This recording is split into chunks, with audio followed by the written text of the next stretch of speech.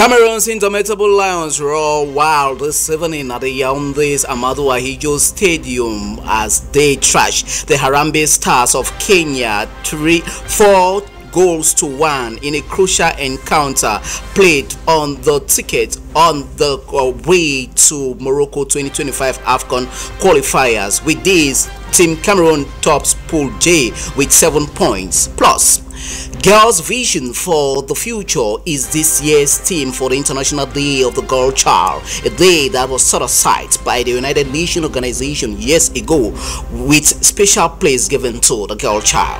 And condemnation are amounting from the different mayors of Cameroon following the brutal standoff between the mayor of Ezeka Sylvain Job with a police official as with one of this recent outing from the Cameroon United Council for Cities, known for short as UCCC, who condemns the act. Those were major stories.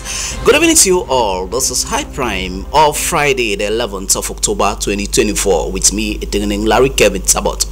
We begin this newscast with a sad one from Mamfe in Manu Division, where 3 persons lost their lives yesterday in a ghastly road accident in Bisangabang village, a locality close to Mamfe, as they were transporting a corpse to Mfuni village in Manu Division. The people involved in the said accident were transporting the corpse before they suffered from a head-on collision with a Carina E vehicle that led to the vehicle that they were into that somersaulted, resulting to 3 casualties at the spot, while survivors were taken to the Mamfe District Hospital for medical attention. The survivors are predominantly mourners who went for the coffin ceremony of that person who died. And away from that sad story, we now move on to the story with Alice Leke Liengwe Kome, who talks on the dangers of consumption of roadside drugs, as pharmacists in Cameroon and the Southwest, to be precise, are condemning the use of roadside drugs that is predominantly used by Cameroonians, as they outline the enormous challenges and negative attribution connected to the consumption of roadside drugs. In the reports that comes next, Alice Leke Liengwe Kome outline some of the dangers attributed to roadside drugs consumption. In recent times, there has been an increased rate of roadside drugs all over the country. These vendors cannot diagnose or prescribe medication, which is not the case in Cameroon, and this has a huge negative effect on the community. Many negative effects when you take roadside medication. One of them is the increased resistance we find with antibiotics, antifungals, and other antimicrobials. This is because the people handling drugs on the street corners and in so-called cosmetic shops are not trained, and whatever they are giving out to the patient, they themselves are not masters of what they are doing. They are not trained, and so they don't know the appropriate dose and the duration of treatment. So when patients keep exposing themselves to these roadside medicines, they take inappropriate doses, and thereby the germs become resistant to that antimicrobial, to that molecule, and this creates a public health hazard, because not only that patient will come down with the negative consequences, the general public will suffer. The World Pharmacist Day is used to emphasize on the importance of getting drugs in pharmacies. Pharmacists do not only function at the level of community pharmacies. Pharmacists, the title a pharmacist is given to someone who is well trained and can work in industries, manufacturing industries, can work in hospitals, can work in the community, can work in wholesale or distribution outlets. So the message we as pharmacists came to pass across to the world is that we want people to take effective medicines, quality medicines, and safe medicines. These roadside drugs has recently resulted to the increased rate of crimes in our communities. They are supposed to know that they have to go to the authorized pharmacy so that they can get genuine drugs in order to avoid a lot of hardship that is ongoing in our community, like hepatitis, liver cirrhosis, and a lot of money is being lost. We have a lot of children and youths now on narcotics and so on. So it is better for you and your family to be protected because you don't have another life again.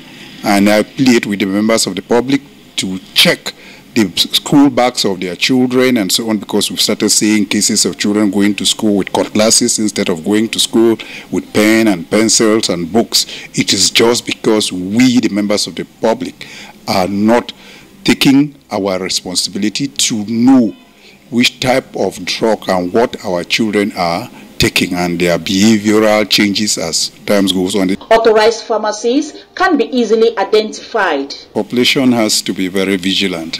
A pharmacy, an authorized pharmacy, is a registered business controlled by a well-trained personnel. You can identify it with a cross, pharmacy light cross with a snake in the cup. Then you walk in there, you have a right to ask for the qualification of the pharmacist, and they will show you.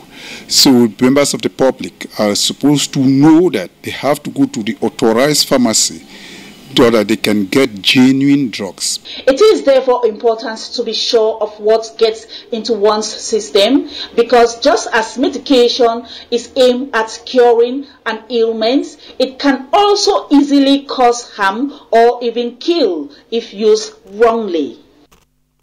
Remain in the health sector this time around as the world celebrated World Mental Health yesterday. Mental health experts are calling on Cameroonians to take their mental health quite serious.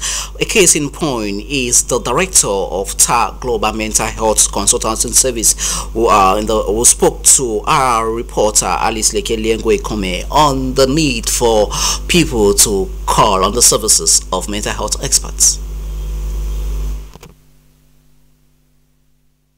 Every 10th October of each year, the world celebrates World Mental Health Day, making everyone in the world more aware of the issues that are faced by people struggling with mental health is a great way to offer the beginning of a solution to the problem. The World Federation for Mental Health established World Mental Health Day in 1992. As such, in some countries around the world, it formed just one part of the large Mental Illness Awareness Week. It's a day set aside for the purpose of bringing greater awareness to what is mental health. WHO says there is no health without mental health, and that means your mental health is paramount, because your mental health controls your physical health, and your physical health equally has an impact on your mental health. So we must value that, and it's a day that concerns you, and so it's celebrated. So it's you we actually celebrate, because the purpose for mental health is actually about productivity. It's not about the anxiety, the depression, the schizophrenia or bipolar, no. It's about your well-being and your productivity. So your mental health affects your well-being affects your productivity.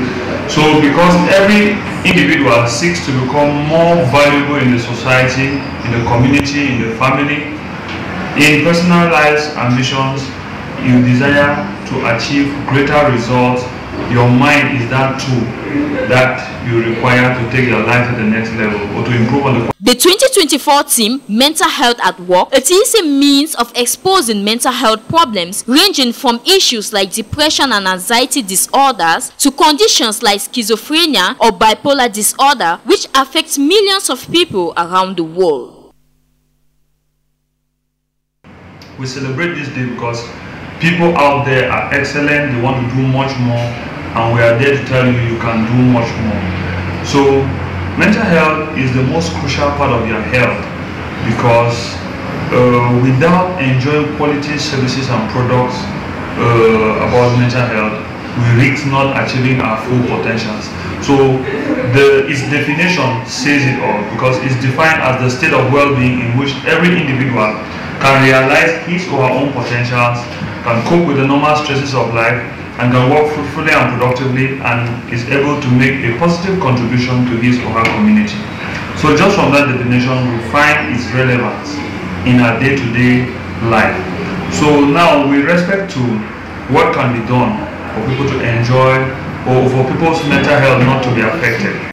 According to certain statistics, 1 in 4 people will experience some kind of mental health problem during their lifetime, and many more will see friends or family members who are affected. Although mental health is so prevalent, it is one of the most neglected forms of health in the world today. Almost 1 billion people are still living with a mental health disorder right now, and millions of people die each year from the impact that mental health has had on them. Even so, many people still do not have access to the care that they need to appropriately handle these concerns. With purpose of World Mental Health Day being to raise awareness of mental health issues, increase education on the topic, and attempt to eliminate the stigma attached, it is hoped that this in turn will encourage sufferers to seek out help and support. Awareness first, and then for effective management and prevention, we require early screening and detection.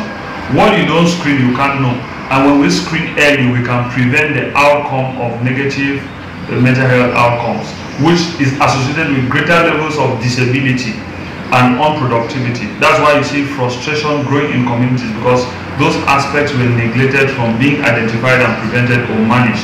So when we have screening done now, we then go to management. And that's why we recommend that the mental health case management approach should always be used, which as a consulting firm, TA Global Mental Health, we offer quality training and services in those areas. So we recommend everybody, because when we do that, we can identify the greater potentials within each and everybody, because truth be told, you can do much more than whatever you have meant of the quality of life. So, and this year's theme is actually mental health at workplace. So it's about you, the worker, becoming much more productive. And we are grateful for having the amazing workers around our nation and our community and the world at large doing a lot to improve on social life. In the meantime, the World Health Organization has gotten on board with supporting World Mental Health Day and sees it as an opportunity to have a massive scale up given to the investment made in the support of mental health. Hence, it's time to push away the stigma, embrace the struggle, and invest in the opportunity for a more stable future when it comes to mental health. As Mental Health Day, it's a great day to begin.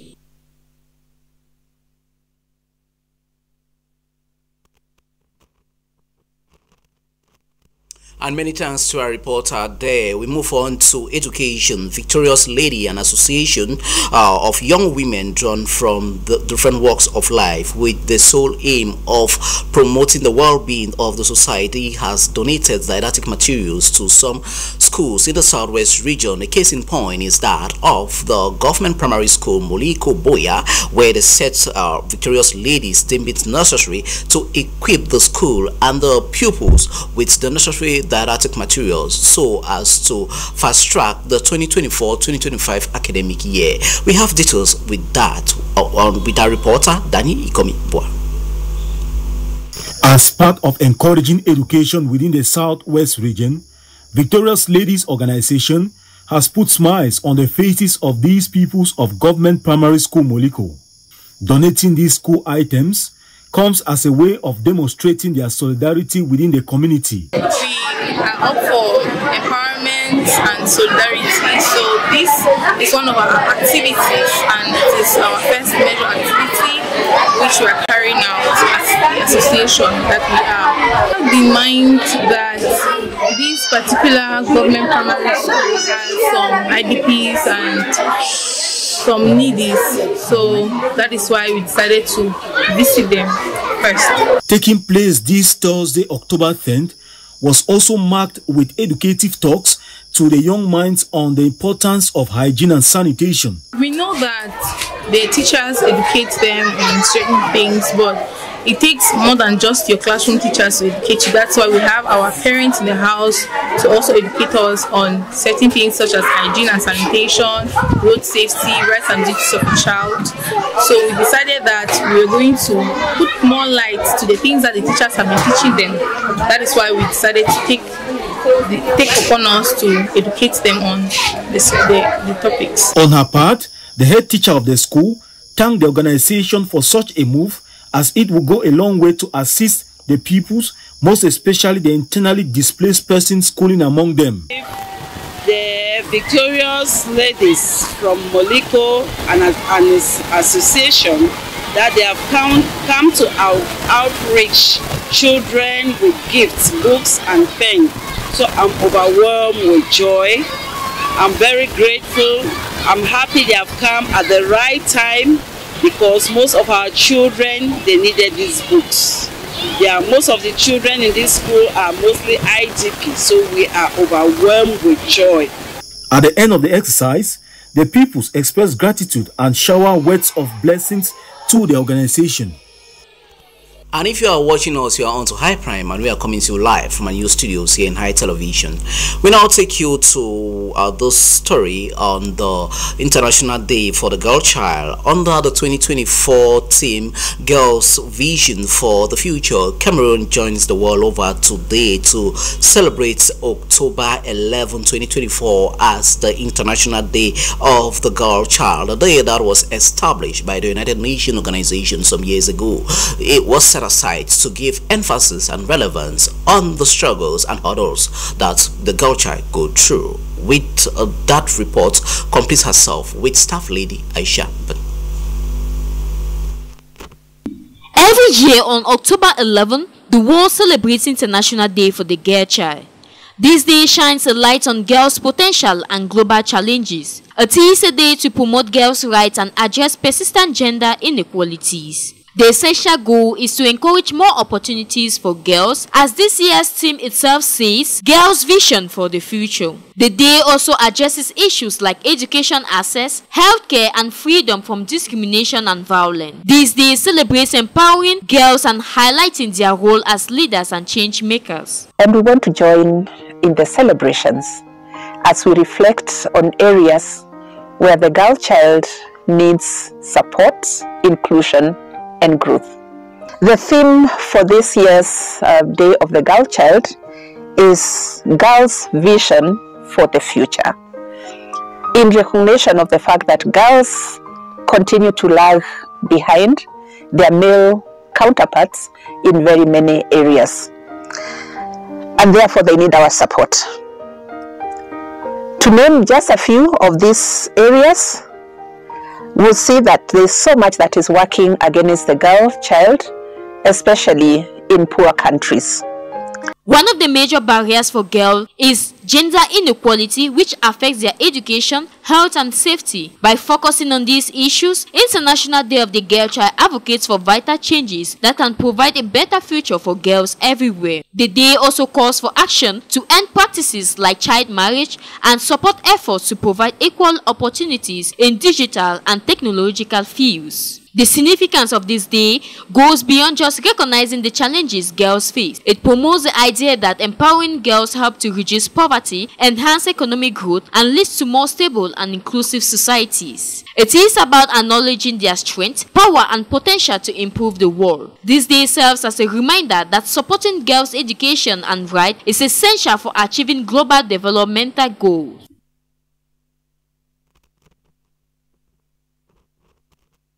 Moving on to one of our top stories, as earlier mentioned, following the dramatic twist of events between the mayor of Ezeka, Sivenchok, and one of the senior police officers in that locality of the Nyong and Kele division of the Central region regarding the construction of a makeshift structure that was envisaged by the police department in Ezeka, but the mayor of Ezeka said they didn't have the required documents for the go-ahead of that construction of that checkpoint by the police department over there. This led to a standoff between both men as the senior police officer attacked the mayor, that led to some injuries. As such, some mayors in Cameroon under the leadership of the United Towns and Council for Cameroon, known for short as UCCC, are condemning the act as they want the said police officer to be arrested and court-martialed. More on that in the following story.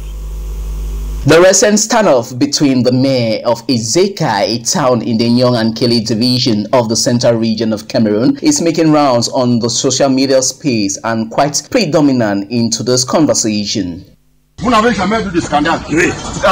Dis à Cambon de m'apporter mon arbre là. Qu'est-ce que l'histoire?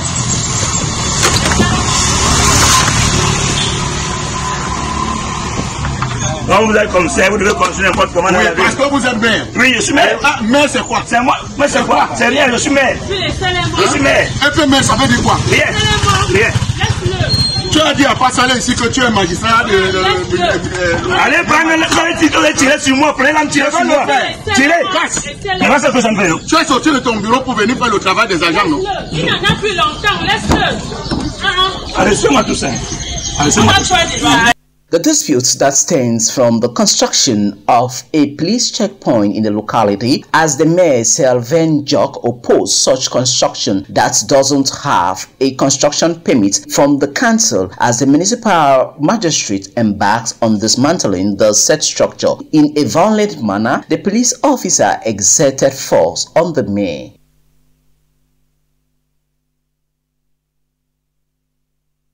Si tu me bouscules, je vais te faire mal. Oui, laisse-le. Ne t'amuse pas avec moi. Laisse-le faire son travail, laisse-le. Ouais. Casse. Casse, tu me renverses. Vous allez me toucher. Je suis là. Vous êtes en train de me toucher. Je dis que casse. Casse. Vous pouvez reculer. Je ne recule pas. Apporte-moi mon arme là. Comme ça. Je dis qu'apporte-moi ça. Ne parle pas.